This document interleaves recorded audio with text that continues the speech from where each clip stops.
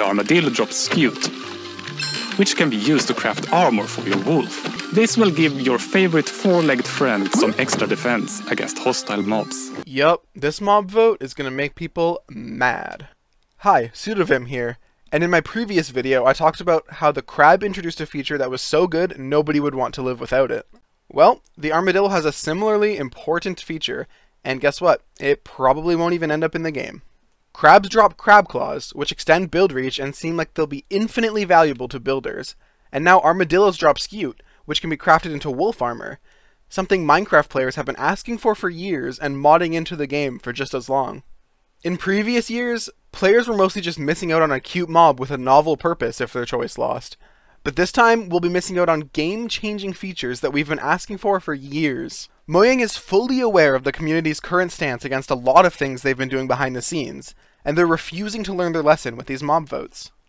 They know a majority of players are always upset about the results, but year after year they keep doing these votes, and this year is bound to be the worst of it. Alright, now let's actually get into what the armadillo does.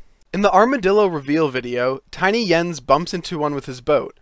This makes me wonder if the armadillo can turn into a block when it's curled up. We know block-like mobs can exist thanks to the shulker, so I think it's entirely possible. Armadillos also drop scute.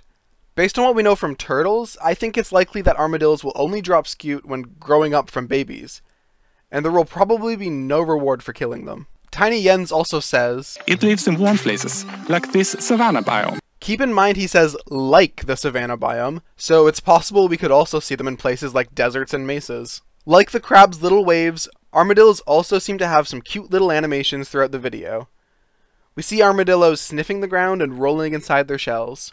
I already don't want to have to live without crabs or armadillos in Minecraft, so it seems I was right about Mojang proposing 3 mobs with unique uses, making disappointment guaranteed when only one can win.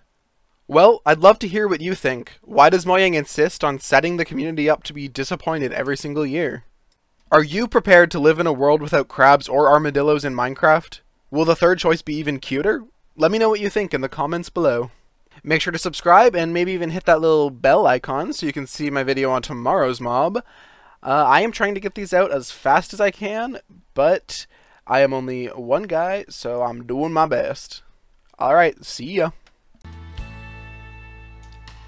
Armadillos keep digging little holes in my backyard, and every time I'm barefoot it makes it really hard.